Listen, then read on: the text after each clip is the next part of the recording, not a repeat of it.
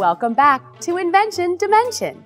Today's episode is all about testing and learning more about your prototype and how it works. Once an inventor has built a prototype, testing is really important. Testing helps inventors make improvements where necessary and gain valuable feedback from actual testers and data collection. Inventors take the information from testing and decide if they need to go back and make changes to parts of their prototype. In this step, you will test your hypothesis. Remember, your hypothesis is what you thought would happen or how it might work when you were seeking solutions. This is your chance to see if you were right and if it works. Take your prototype out to people who would use it if it were on the market. Create a survey and gather feedback from your testers. Keep track of all of this as it is your data and it will be useful to display and share later. Being an inventor can be hard work, and most times your first prototype is not successful. Inventors don't give up or see the process as failure. They are collecting information about what didn't work to take into the next prototype or version. Inventor Thomas Edison said, "I have not failed, I have just found 1,000 ways that won't work." And inventor Henry Ford said this, "Failure is simply the opportunity to begin again, this time more intelligently." Now that's the right attitude. Today, we will meet people who use testing every day to develop and create new solutions and prototypes. Come on, let's go and learn more. Even a large corporation like United Technologies does a tremendous amount of testing. Every product, every solution needs to be tested.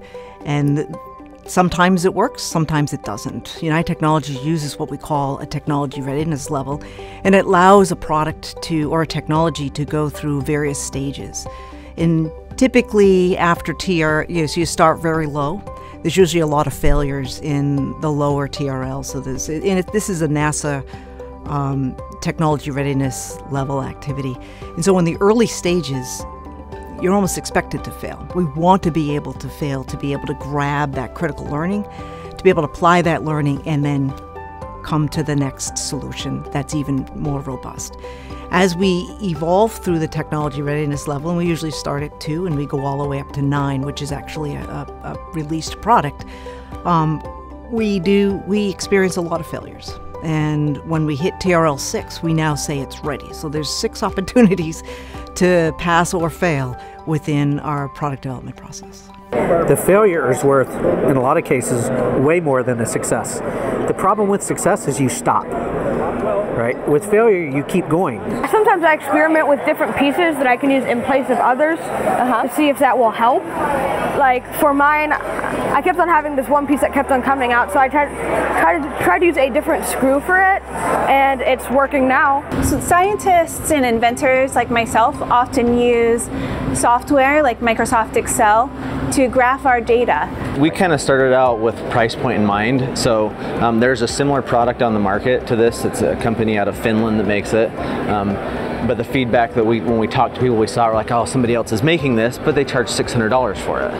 So for a big event space, that's great, but we really wanted to focus on schools. So we talked with a lot of the teachers and said, okay, where's kind of the top end of where you might be able to pay out of pocket for it, or it would be easy for you to get your school to pay for it. So we kind of started with a price point in mind and tried to build off of that.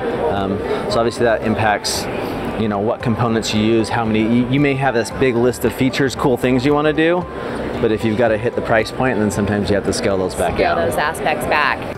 When Simone originally designed the product, it was for what's known in the marketplace as typical children.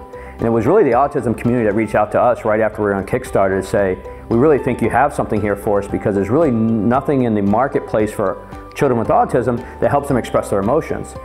How can we use your bear to do that as well? It's like, absolutely. You know, honestly, it's not a market that we thought of right away, but one thing you learn is you have to pivot pretty quickly as a small business, and you have a marketplace telling you they want your product. You find a way to make it happen. So we connected, and now we're in 20 different states with with kids in autism using the product, we were sending it to educators and they were testing the product. And we knew, because it's only in happy face and sad face patch today, that there's going to be some limitations, but we asked them to use it as is and help us understand how would we do things differently. So they've started reaching back out to us, and we're in the process of working to figure out a line of patches for children with autism that may more align with kind of the teaching methods or the cool down methods in school that happy and sad face patch today may or may not help them with. When our students were working for Airstream designing a new trailer, there was a testing process involved.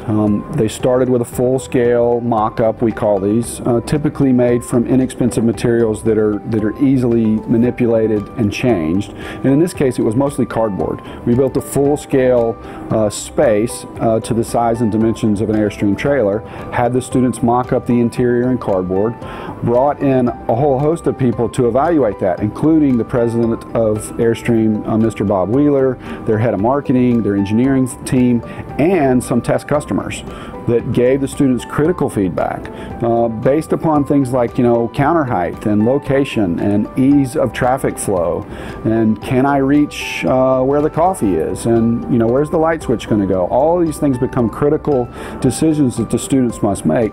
They learn from that feedback process, go back to the drawing board, make some adjustments and changes, mock it up again in cardboard, and kind of continue to repeat that process again and again until we get to what we hope is the best possible solution.